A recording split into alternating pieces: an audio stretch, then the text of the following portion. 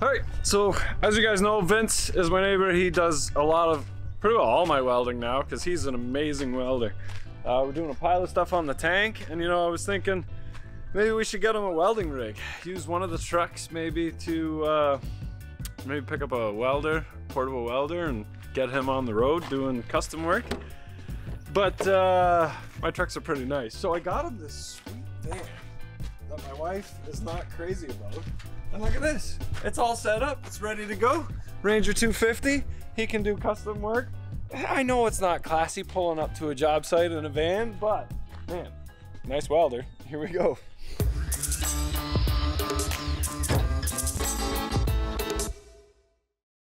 Okay, so seriously though, trucks are coming along really nice. I'll probably make some sort of kit there, or some sort of stand that we can just boom this welder into the back and do some stuff here and there. Maybe we'll put it in the tank, I don't know. But this was too good of a deal, marketplace deal, to pass up. 600 hours on the engine, 630, and the generator works and the engine sounds good. It's just the welder doesn't work. So hopefully it's just one of these breakers. Probably not, but we're gonna go take a look at it and kind of fix this up. I just got banged up just on that side. The sheet metal's not perfect. We'll clean that up. Paint's not even that bad. It's not super rusty, so I don't think it's been outside the entire time. The guy I bought it off of seemed to be more into wood than this. I just got a stellar deal on it. Couldn't pass it up. Had to go get it. He said either come now or I'm selling it to one of the other 50 guys that responded. So picked it up, he fired it up, ran a grinder and loaded it up. But yeah, I really need to get my truck going because my poor minivan. Here we go. Okay, super easy. I'll just push it onto the forks. I'm like there. Stuck actually. Look at that. Shoulder up against it, bend some more tin. Oh, who needs this truck, honestly?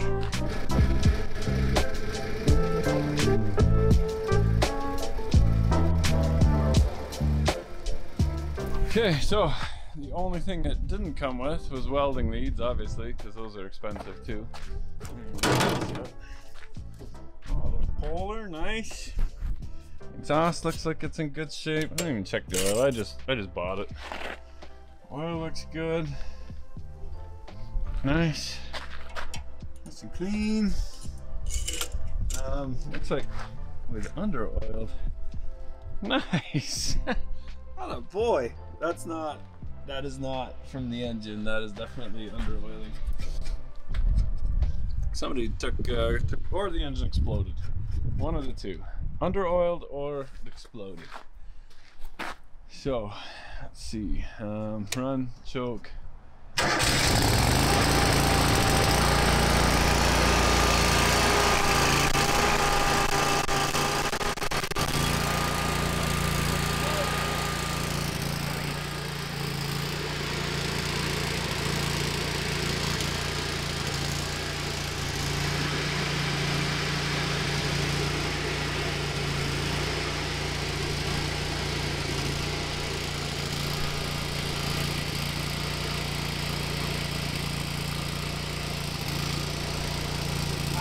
Working, awesome.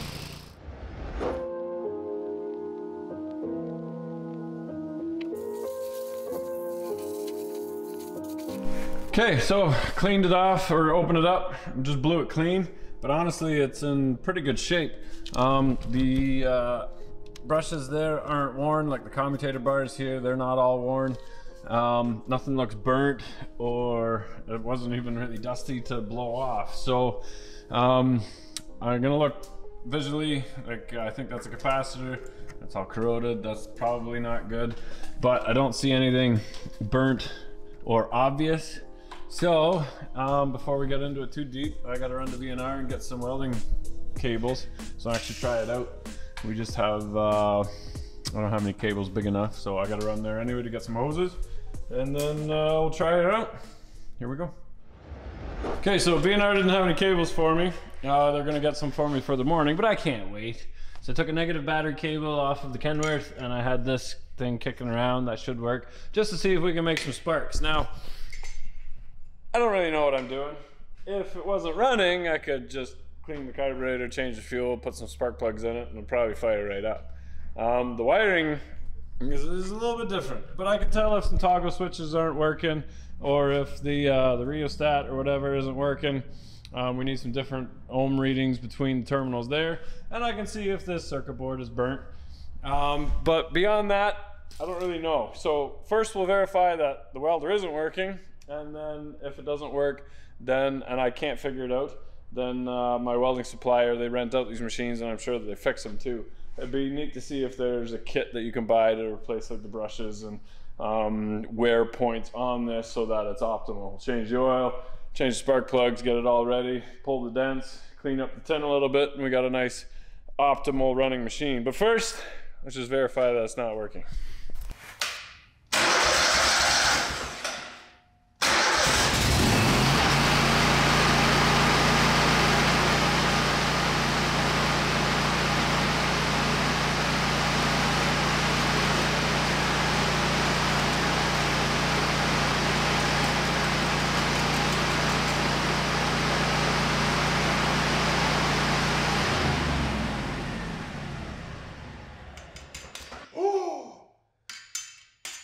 So, as it was winding down, it lit up. Did you see that?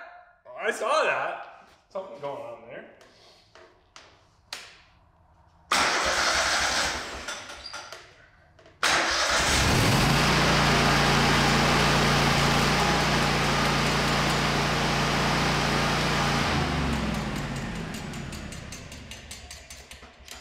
Oh, so, now what? No sweet clue. Alright, you know what we're gonna do? We're gonna start by pulling those brushes off. Maybe because the vibrations are different, the brushes aren't working. So just these two bolts, and then we'll take the brushes off, make sure that they slide in and out nice and easy. Oh, they both got tension on it, so that's good. There's a lot of grease on there though. Take a good look at those bars.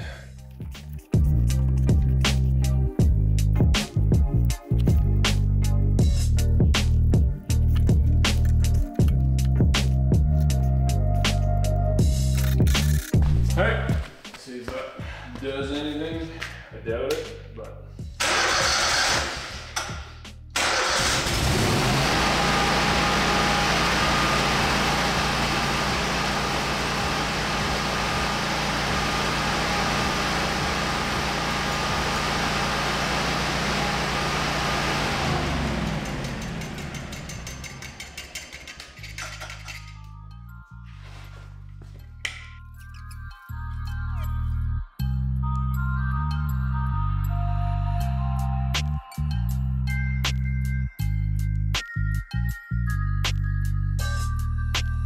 Okay, so trace the wires from the dial in the front to these bottom three, and then check the resistance between the wires. And as you turn the dial between these two wires, the resistance changes, and between this one and those two, the resistance changes all the way from 0 to 10 ohms. So I think that switch is working. As best as I know, carry on.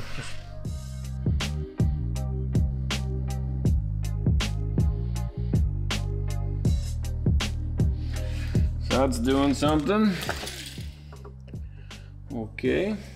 That switch is working.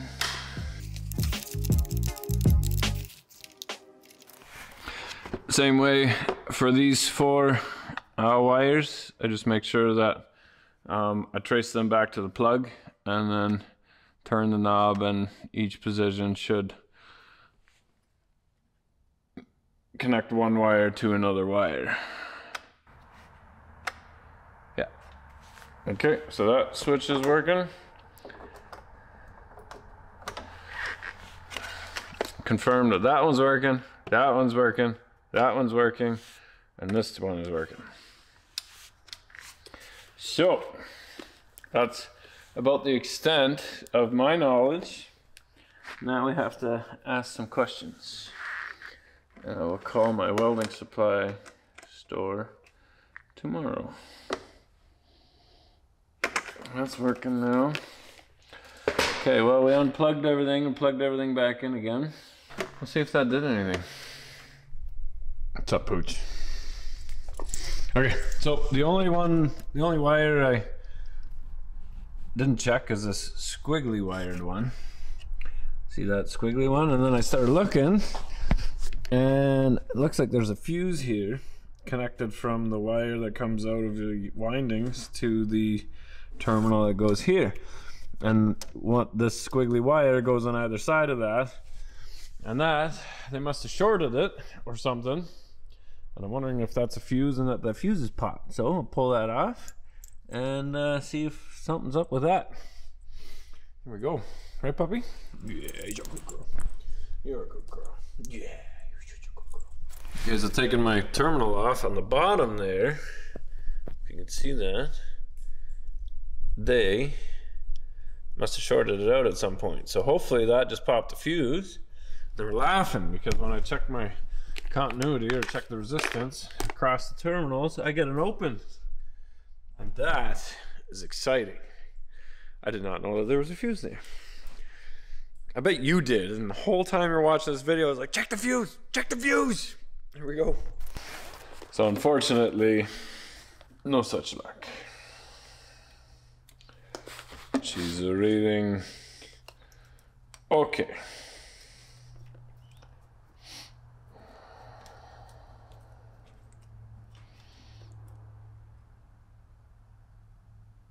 Dang, that would have been a nice fix. But I guess that's not it.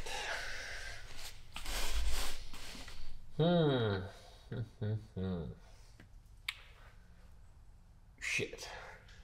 Now what?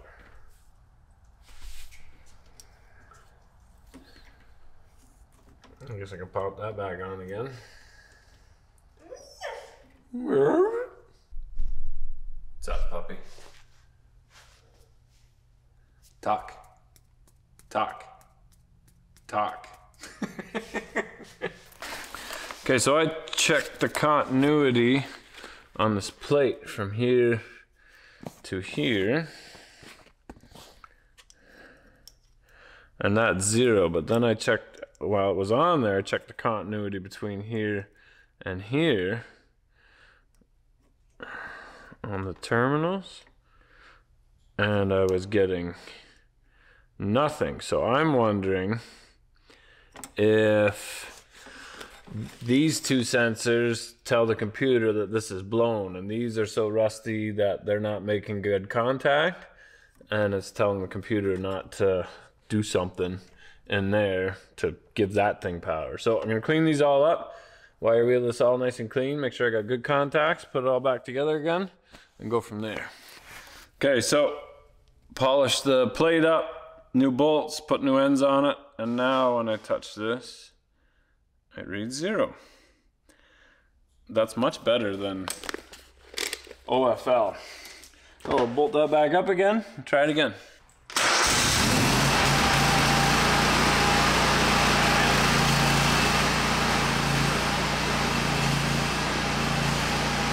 So unfortunately that wire did not fix the issues, and I had to keep moving on to other projects. Having checked everything obvious and suspecting the computer, I didn't want to misdiagnose it, so I sent it to my welding shop to get looked at. There are pretty complicated ways to test the windings and stators, but at this point I had to leave it up to the professionals to get their opinion before wasting any more time and money. Alright, so we're going to bring the welder over to get looked at. We got this little trailer from V&R. Way back we were going to turn this into something, but it was the wrong size. So I just kind of kept it around and used it to move the pickup truck boxes and stuff around. It's got a flat tire, so we'll throw one on from Princess Auto. We got a whole pile of trailer equipment stuff there, so I don't think we need lights because it's such a small trailer, even though this one is bigger. It had a bigger welder on it than this. So maybe we can incorporate some cable holders and stuff on the back. So we'll swap tire. I'm not gonna paint this thing right now. I'd rather do that outside. It's too cold right now. I just want to get that thing working first. So here we go.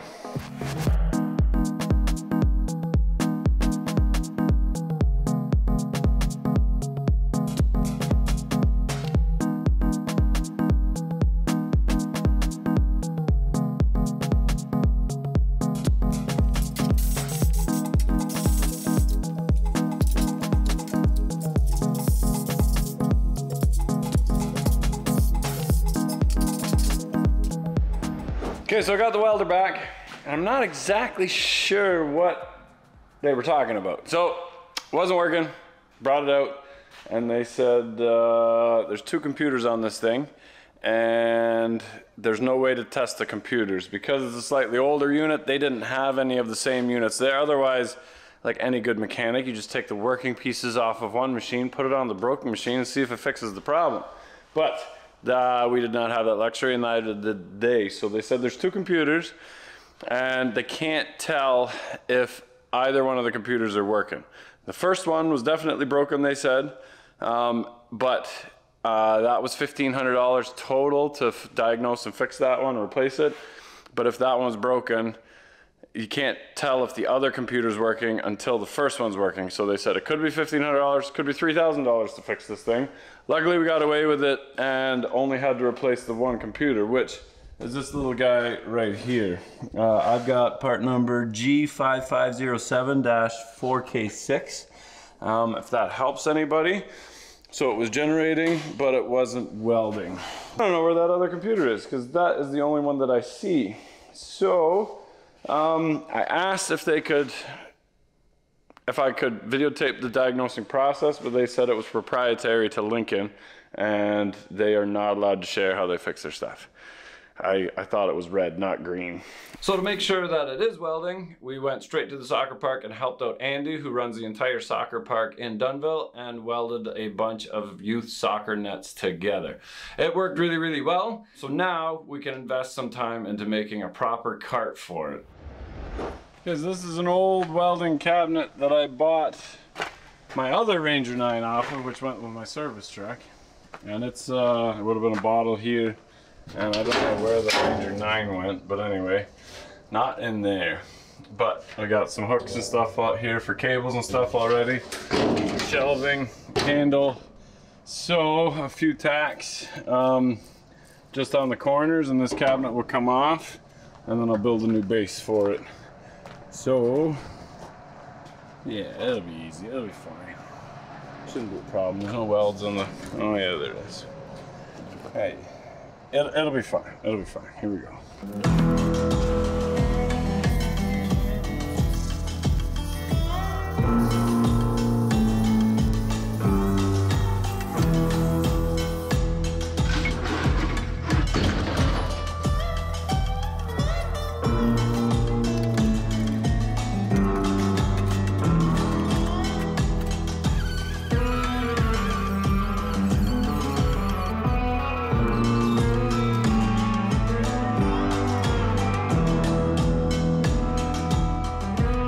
This was an old frame that held Coyote tractors in place, and then I modified it to hold up my GTO body while I worked on it, but now time to cut it up and turn it into a welder's frame.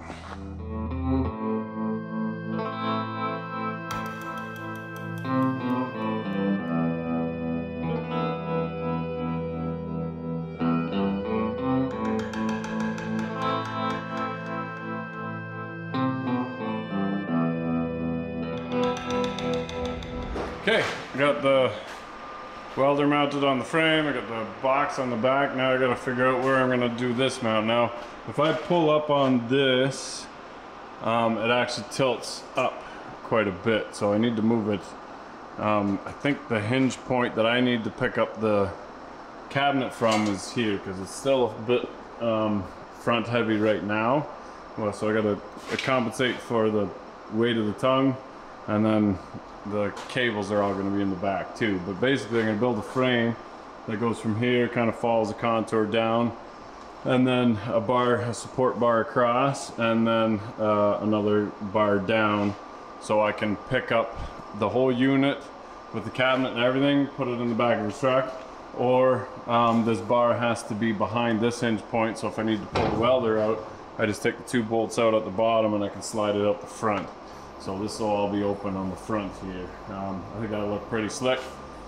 So, yeah, just a little bit of thinking and figuring out what I'm gonna do, and then do it.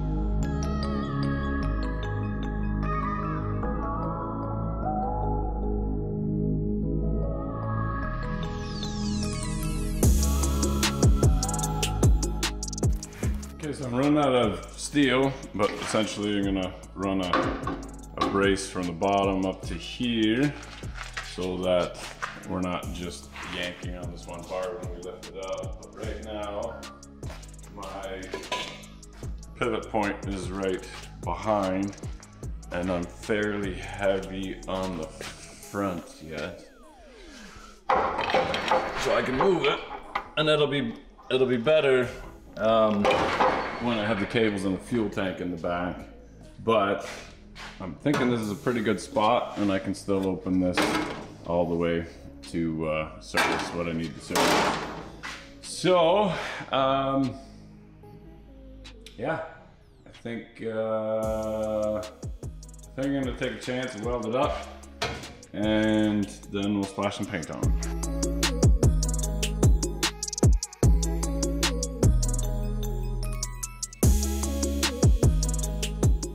Okay, so that's all welded together, nice and solid. I don't have steel for in between here that matches and it looks off, but all that I'm doing is trying to lift up on that, so I might just drill an eye bolt through it and just stick a cable on it and tension the cable off the eye bolt, and when I pull, it'll be pulling off the bottom and off the top, so nothing's gonna break, but I'm not too worried. It's not super heavy. Got an old Cummins hanger to pull it up on. You lift up on a Cummins that's 1,500 pounds. I'm sure this will be fine. And now we'll take it outside, pressure wash it. I'm not gonna get too worried with pulling dents and stuff. I'm just gonna splash some paint on the bent up pieces are going to be matte black, and then the smooth pieces will be gloss black. I think it'll look pretty sharp. We'll pressure wash everything first, and then we're good to go.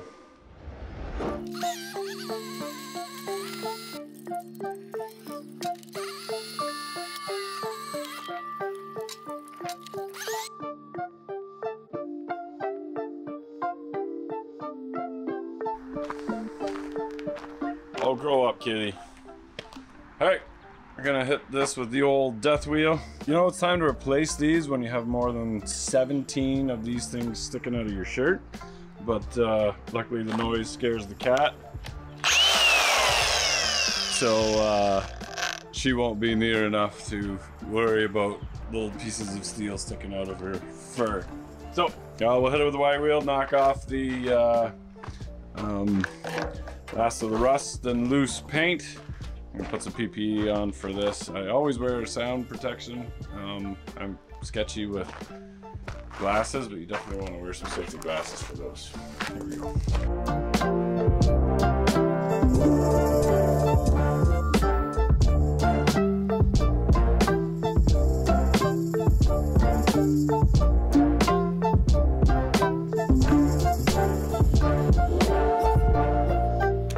Your paint. This is the paint she told you not to worry about. Excited to try this out. This is Thermoclad's new turbo can. It has a massive spray nozzle, just like 10 inches at a time. You make quick work of that. This is your primer and your paint all in one. Just make a quick job of this.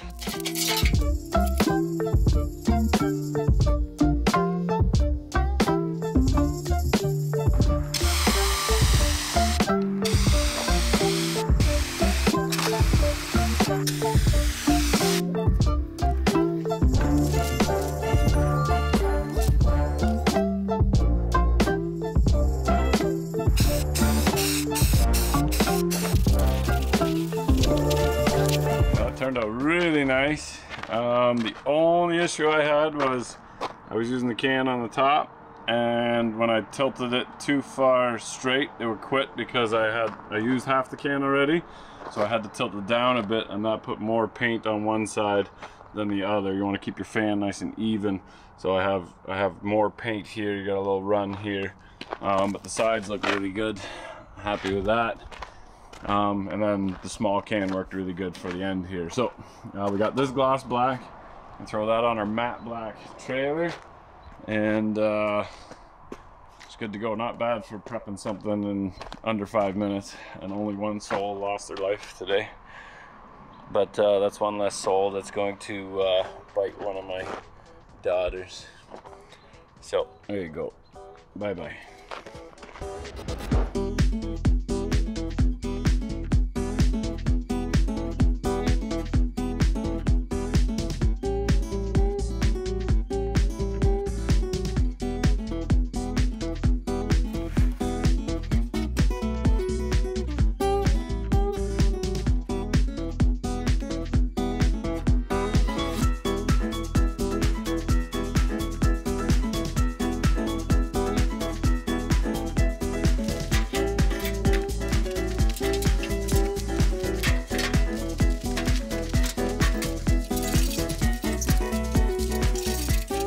Okay, there she is.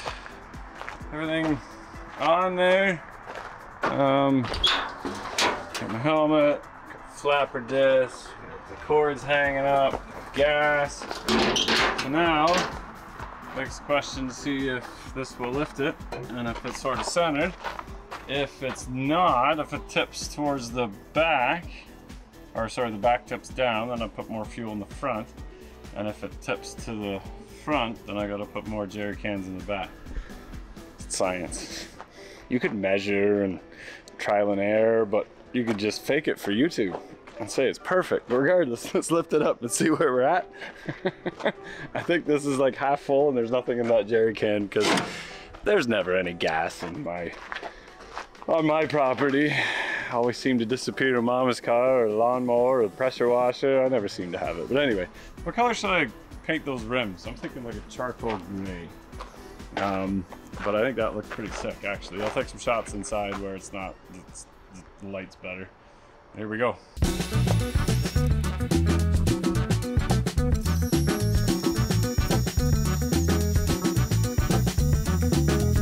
Okay, so that's not balanced as well as I'd like, but I don't need to put cables in between, and I think I have a solution without doing anything where it will be perfect. Never mind, that's worse. I gotta go farther back, but I can't go farther back because then I can't open my lid. So, that's pretty good. That's not bad. I'll keep it where it is.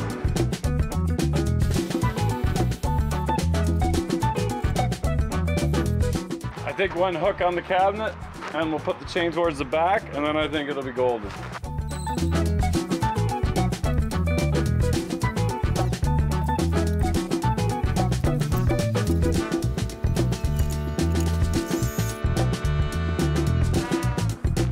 Well, now how perfect is that?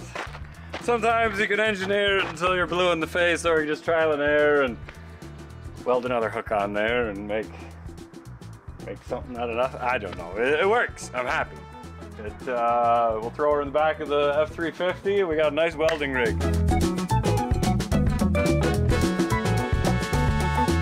Okay, so designing this cart, I wanted two things: to have it balanced while it was on the cart so I could move it around easily without a forklift or a tractor, and to have it balanced nice and evenly when I'm taking it off the cart to be able to put it in the back of a truck.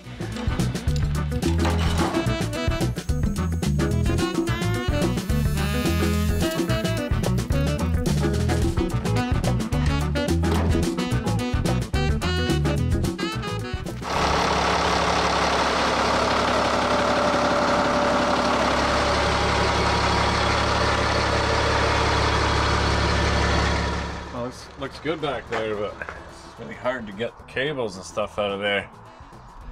Guess we're gonna have to build a welding truck because we got a big truck, small truck, lifted truck, truck that goes up and down. We got fast truck, we got slow truck. I guess we need a welding truck. Maybe an old Fargo or something with a flatbed, maybe. Okay, so we're gonna stop it there. If you want me to see me actually use this, you gotta follow the lowboy build on this channel, where I'll be welding 200 feet, 100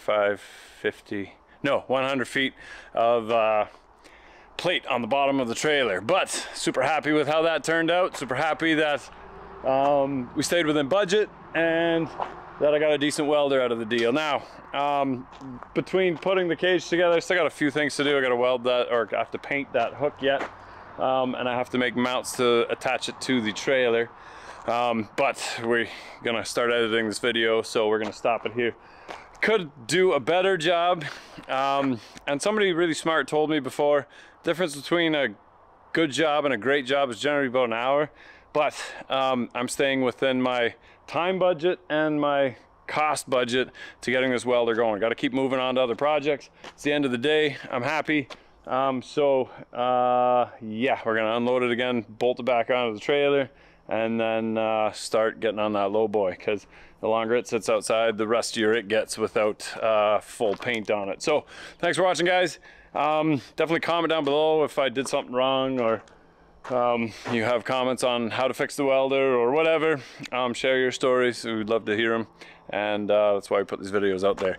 Can't always win and get something for cheap and fix it with $5 part. I know there's lots of videos out there, but sometimes you just have to pay somebody who actually knows what they're doing and has the parts to do it for you. That being said, I think the welder is the first thing I ever brought anywhere to get fixed. So anyway, thanks guys. Remember, if you're not filthy, you're not rich. Get out there and work on it. Here we go.